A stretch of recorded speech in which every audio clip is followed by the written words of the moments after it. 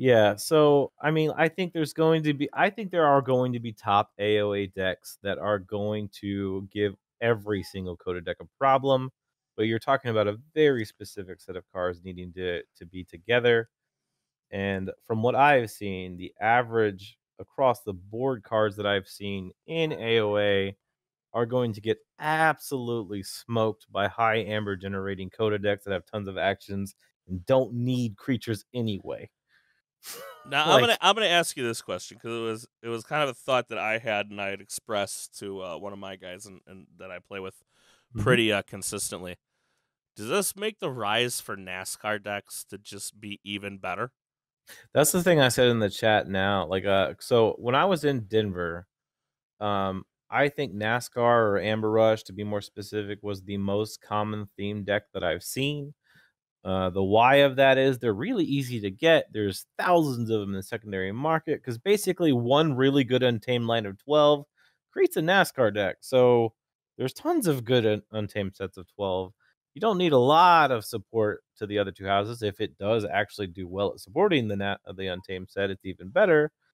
But yeah, with bait and switch not being a thing really to look for, which is almost all the shadows decks you're playing against at a vault, knowing you're not going to get comboed off super early for seed.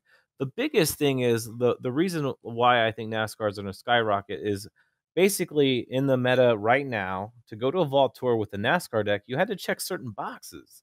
Be like, if I want to win a vault, I need good artifact control. Yep. I need key cheats because I don't want to be bait and switched off of my big amber push turns. Both of those two things, yes, 2 Mesh Protects is still there, but that's uncommon. Both of those 2 things are just gone. So now I can look for, hey, what's a 40 expected amber deck or whatever other metric we're using? What's a deck that has a ton of amber pips on it? A couple, like maybe a key cheat. Maybe I don't need a key cheat anymore. That's another thing I might not need to look for as bad now. I don't have to worry about artifact control, so I just want 36 cards that are going to generate a butt ton of amber, and I'm going to play them as fast as I can. Yep. And that might have a chance to actually show prevalence in a vault because we don't know. We people had legitimate reasons they could not bring that to the table yesterday. Right. And so I mean, obviously with lands out there, yeah, yeah, you like you had to had to have keep artifact artifact control, control and in your it's mind. normally more than one.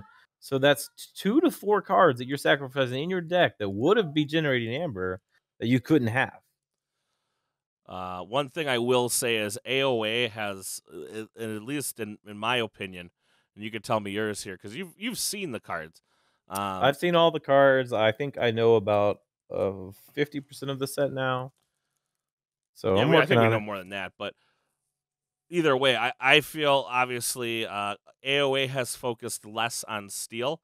Mhm. And you know what? Let's just go through all the houses real quick, just for funsies, and we'll give Yeah. both of our pre AOA opinions since y'all are gonna get decks tomorrow. Yes, yes. Let's start out with who do you want to start out with? Who is it? Distant or no? Brobnar. Problem first. B. Yeah, B. Brobnar. With so just talking about how we're feeling about it. Yeah, just what do you think about the new Brobnar stuff, and what do you think I, about him? I'm loving the key cheat. You've got, I think they have the actual American name now has been released. It's what is it? Might is right or Might something is like that. right. Yes, it was not what key to the strongest or whatever. Yeah, Like Law I of the said, Strong. I think law of the that's what we strong. all Yeah. thought it was.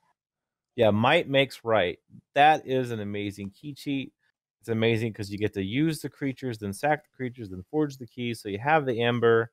The other thing that Brobnar is actually going to excel to some extent is going to be um, amber control in some weird ways that are going to be more effective inside this set. Iron Obelisk is a lot more live because you have a common 11 power creature, you have a common 8 power creature, and you want them anyway because of Might Makes Right. So you're going to see those kind of flourish in top decks. Pile of Skulls stays. There's another artifact that's, if you can pair it with Iron Obelisk, makes things crazy expensive. Yep. I can't remember the name of that artifact, but basically for every 5 power creature or higher that you have, there are your opponent's goes artifact keys cost 1 more, and that does the same for them to you. But if you're running a Brobnar deck, if especially paired with something like Sanctum, their keys are gonna cost a lot more than yours. Yeah, and here's the fun part that we discovered over the weekend. Brobnar can burst now. Flex is a thing. There's also Foozle. what is it? Foozle. He's a 5-power creature when he reaps. If an enemy creature was destroyed this turn, gain 1. He had a nice Brobnar set out there. Basically Yeah, so I wiped mean my that's a board. do fairy that's almost guaranteed to get to actually be used once effectively. Yeah, he wiped my board, reaped with him, played the Gengar Chief to ready him, couldn't fight, so he reaped with him again, because all my stuff's dead, Mhm. because Brobnar has a lot of, they're big and meaty and they stick around. And then he played the Drummer Knot to bounce the Gengar Chief, to play him next to Foozle again, to then Yep. reap for another 2. That was a key. So, Well, and also don't forget on top of the new Amber the key cost going up card, they still have Burn the Stockpiles and Screech Bomb. So they kept 2 of their better Amber denials, and they also get what I think is a better version of Crump. The new one's a 5-power creature that it's a fight effect lose 1. He doesn't have to kill the creature. So if he fights into elusive, that's Amber Crush of 1 just for burning someone's elusive. That's a way better version, especially if you can land into the fray on that guy. You can Amber Crush 6 of your opponent's Amber if they set up wrong with a bunch of elusives in certain games. And Shadow still has a ton of elusives. Mars still has a ton of elusives. There's a chance that I gotta find his name now because he's just too good not to say the name. I think his name is Groke. Groke. Groke. Fight effect, lose 1 amber. Into the fray means he can fight up to 6 times if you landed on him. That is a lot of amber just being straight up crushed. Those are both common cards. You're gonna see both of them in a lot of decks.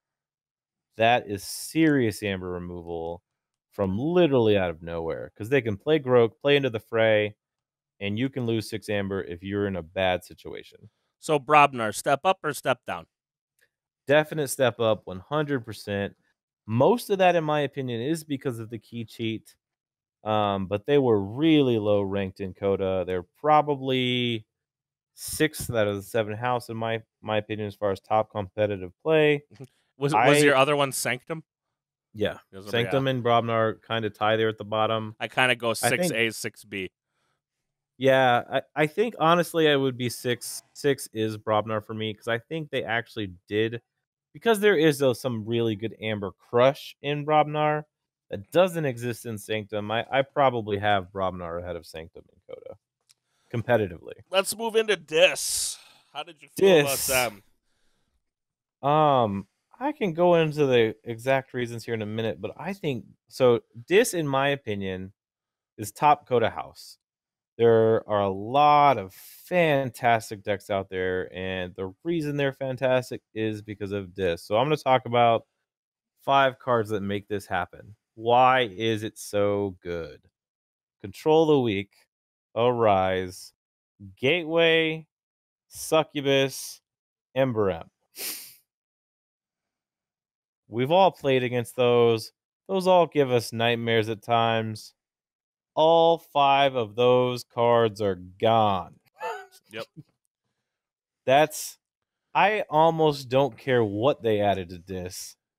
I don't know how you replace those 5 cards and this not immediately like drops 2 to 3, maybe 4 ranks in competitive play.